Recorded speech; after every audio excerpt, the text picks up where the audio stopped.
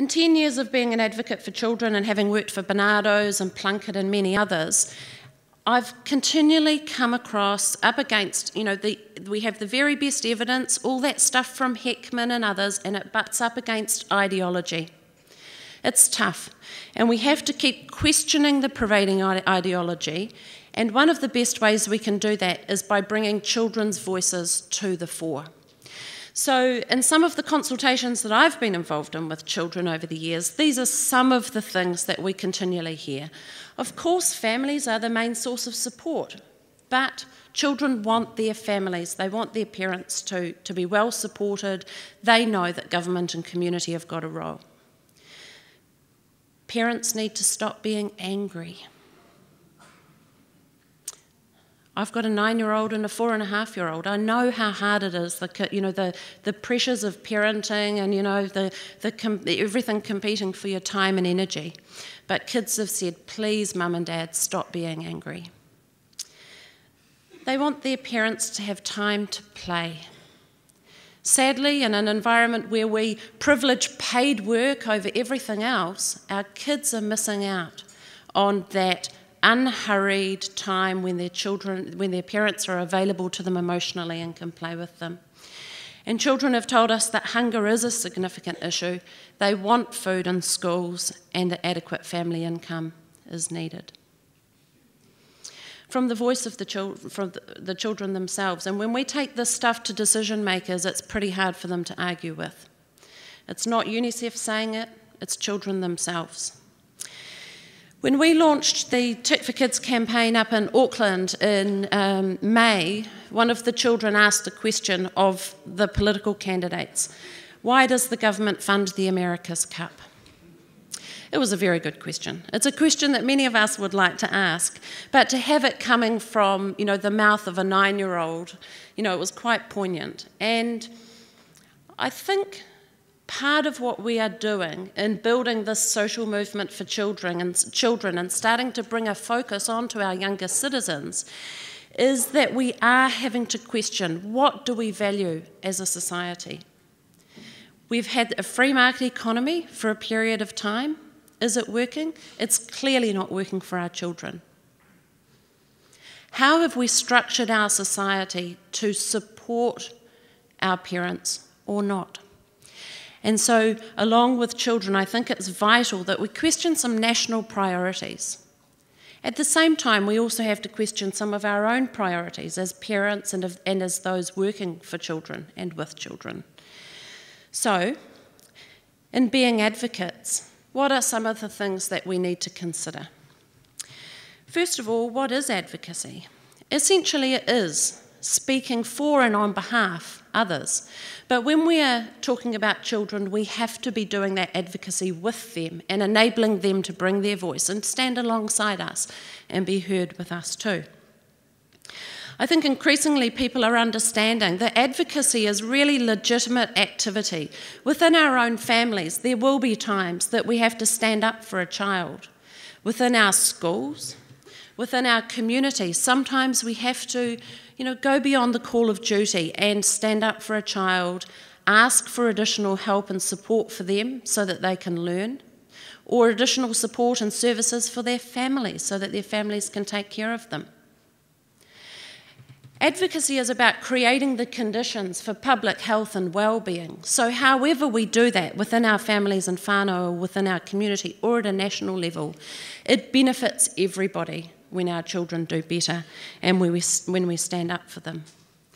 There are times we have to advocate for individual children or for groups of children. It may be that there are a group of children, disabled children, or others who need a particular focus. And of course we have to advocate at the national level too. Sometimes that advocacy is public. It's when we march, when we stand up together in public campaigns. Sometimes it's private. It might be that we have to have a quiet word with parents or with others. In every case, it's about getting a better deal for our kids, and therefore it's something we can all and should be doing.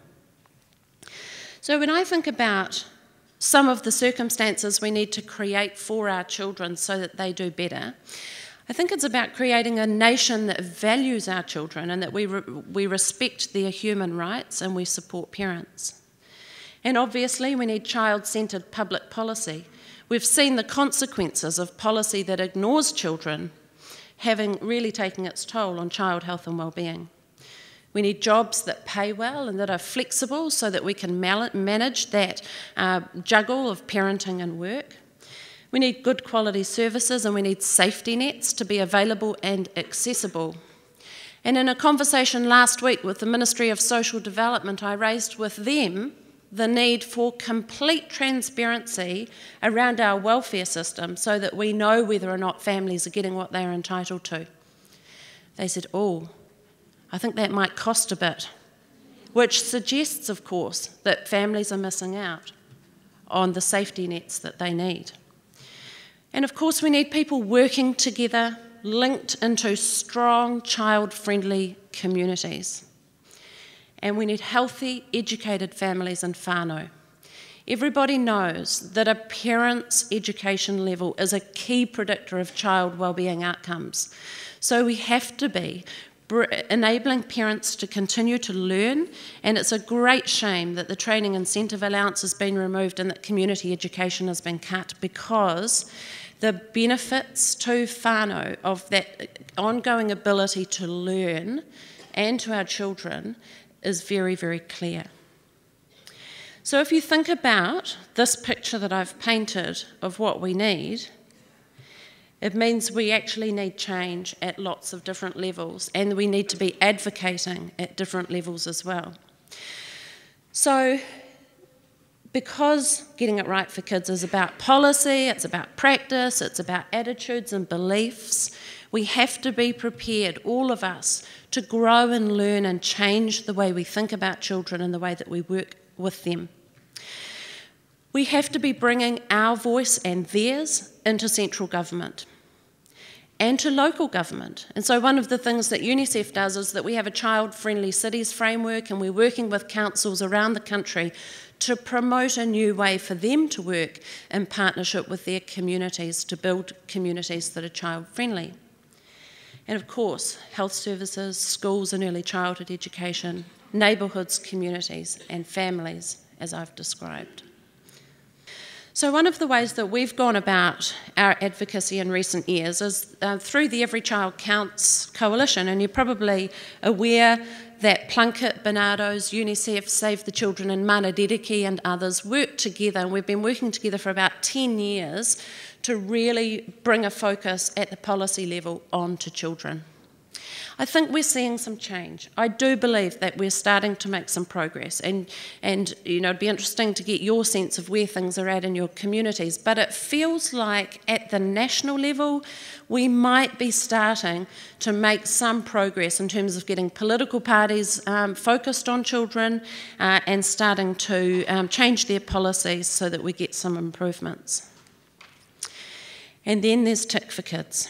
So this is it's an election campaign, and this year, early in the year, when we started thinking about what we needed to do in the general election, we thought, well, we'll do what we've always done, which is identify a set of policies that we want the political parties to sign up to, and we'll see how we get on. Then we thought again, and we decided that a smarter way for us to campaign this year was to be holding events up and down the country and to be asking a smart set of questions of all of the political parties. We suspected there would be no change in the government, and we needed to keep National well engaged.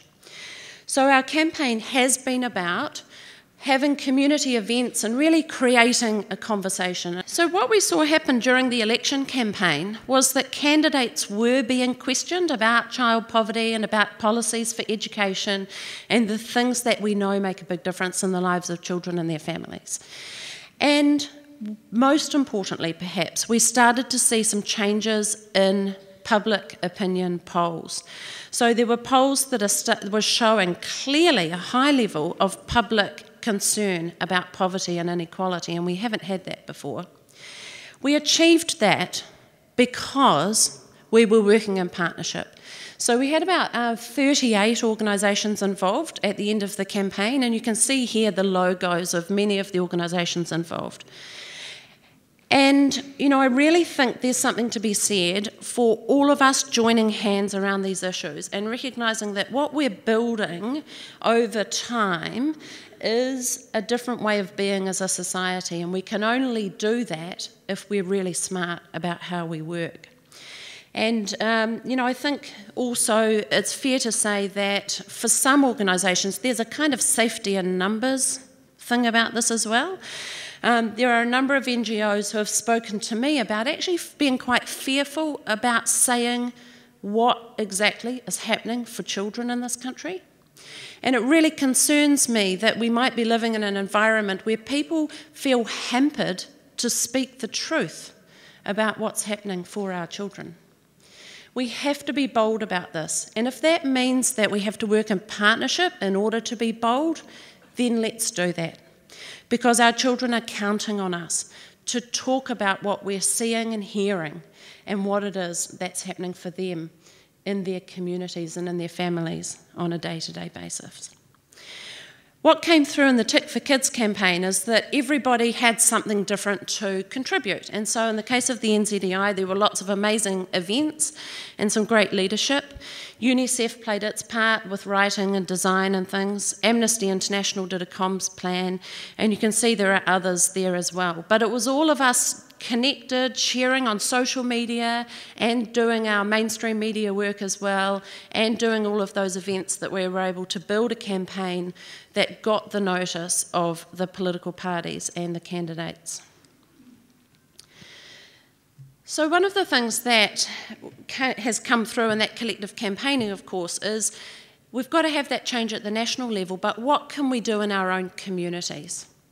So, you know, there'll always be government policy that we won't agree with and that we have to rally against and raise concerns about and communicate about.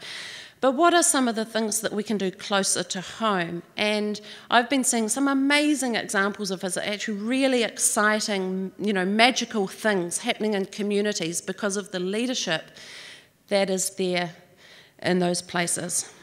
So I've mentioned already the child-friendly city framework, and that's for councils and communities. But in Taita, in the Hutt Valley, there's a project called Common Unity, which you can find on Facebook. And essentially what's happening at Epuni School is that parents are being brought into the school. There's a community garden. They're learning how to garden, how to harvest and preserve some of that food, how to cook nutritious meals. And together, that community is learning a new set of skills, but they are also supporting and sustaining each other in a really beautiful way. And one of the things that came out of that work was that the children said, actually, we're cold at night. We don't have enough blankets. So they set about at the school teaching the children to knit. And then also put a call out around the Wellington region to say, knit one small square and donate your knitted square so that we can make blankets for our children. And it's become a really beautiful, I think, a really great example of how children are learning, you know, to solve some of their own problems, but also the community is coming around them in a really great way. And I know that there are other great examples of schools as hubs, and just in the past week, following the election, when the government's been talking about some new solutions on child poverty, one of the things that appears to be on the agenda, just based on the conversations we've had with government departments this past week, is a greater investment in schools as hubs. So some of you will be doing that already, and I guess the challenge will be how does that happen in a way that doesn't burden already busy teachers and school administrators. So obviously, you know, some community volunteers and others need to be a part of that picture. But there's real benefit to communities in having that kind of model where a variety of services are located in the one place, where there's community-led development happening in and around that hub, and opportunities for parents to keep on learning. Rebuilding neighbourhoods, you know, with changes in our economy in the past couple of decades, we've had, you know, our neighbourhoods look vastly different because they're empty, because everybody's at work. And so how do we recreate neighbourhoods that work for families? And sometimes I think we need almost some traditional ways of being, but with a modern view of children, so that we're connected to each other and supporting each other, and our parents can do the best that they can possibly do for their children. I've already talked about the need for parents to be able to continue learning, and in some parts of the country we've got real challenges when it comes to literacy and the ability of our parents to read to their children. We know that that's vital.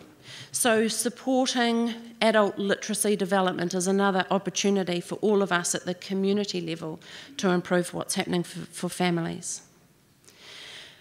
For UNICEF, we already do some work with a number of schools around the country on human rights education in schools, and it's something that I'm interested in the potential of growing, because we know that when we understand our own rights, we're more likely to uphold the rights of others. So there are real benefits within the school environment when it comes to reducing bullying and creating an environment that's optimal for learning. So if ever there's a hunger within the NZEI to talk to us about that, I'd love to explore that possibility.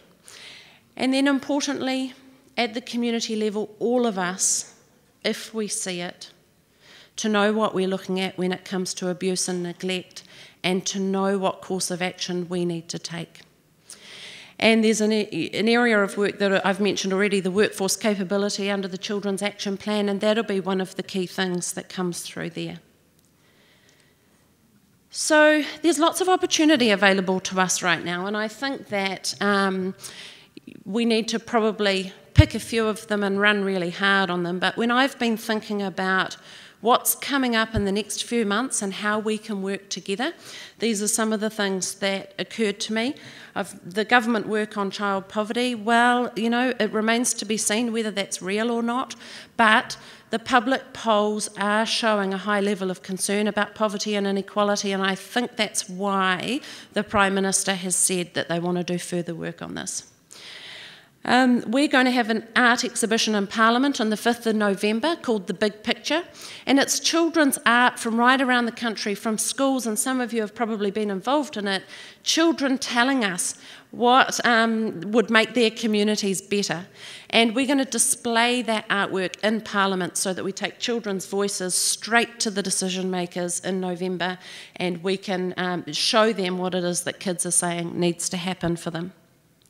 Another thing coming up in the next couple of months, and I think you'll be interested obviously in the education part of this, but the government is currently preparing its next report to go to the United Nations Committee on the Rights of the Child. So they will, in December, put their draft report out, and we will all have the chance to comment on it. So, you know, obviously things like charter schools and things you'll be wanting to have a look at, but also what's happening in special education and how well or not New Zealand is doing for Māori, Pasifika, and also for disabled children in education will be critical questions for the UN Committee on the Rights of the Child. The report will come out in December, and it'll be available for comment through to February. So it's a good opportunity for you to have your say on the government's report. We will then follow that up with our own NGO report, and we're really keen to make sure that when the shadow report or the alternative report or the NGO report, whatever you want to call it, when we send our report to the UN, that it reflects your experience out there in the community. So your stories and examples of whether or not New Zealand is upholding children's rights can be fed into that report so that the UN gets a more accurate picture.